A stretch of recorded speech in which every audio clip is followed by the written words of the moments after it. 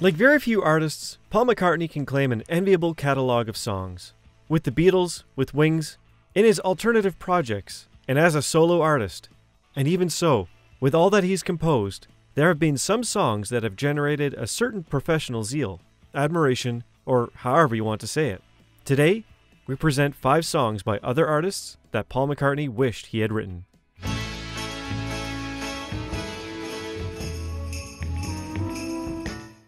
It was the mid-60s. The Beatles were in friendly competition with the Beach Boys to achieve the perfect album. Or, well, they were trying to.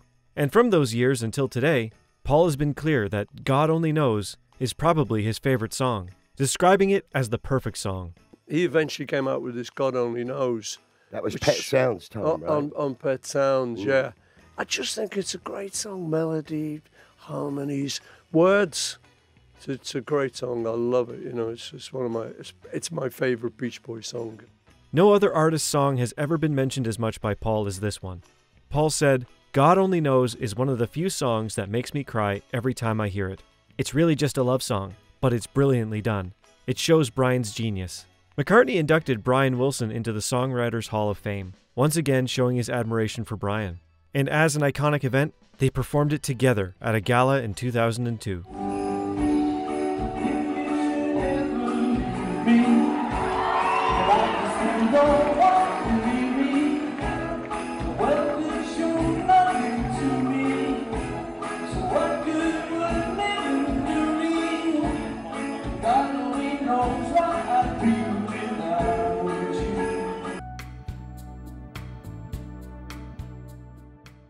A few years ago, during a conversation at Liverpool Institute for Performing Arts, the former Beatle was asked what song by another songwriter he would have liked to have written, to which Paul replied, "There's always a couple that I hear that I think I'd have liked to have written. I liked Sting's Fields of Gold, and I thought, I should have written that."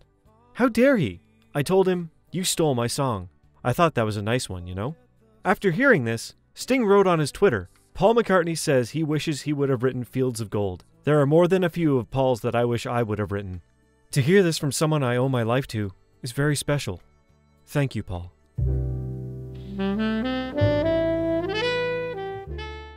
In 2013 on Twitter, in an interaction with fans, Paul was asked about the songs he would have liked to write.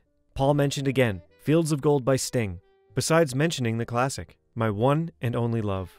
The 1953 song has been covered by many artists, such as Frank Sinatra and John Coltrane.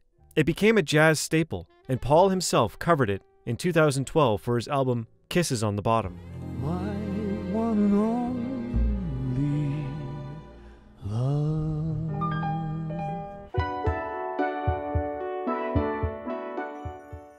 During the 80s, the murder of John Lennon was still very recent, and it was only months after his death when Paul did a special with the BBC in 1982. He talked about some songs, and it was there where he talked about his friend's song. And when he listened to it, he was on the verge of tears. Years later, when he was preparing his movie, Broad Street, he wanted to record a cover for the soundtrack. He really loved the song, but it was never known why he didn't do it anymore. That's all for today. We invite you to like the video and subscribe. This is Music Box.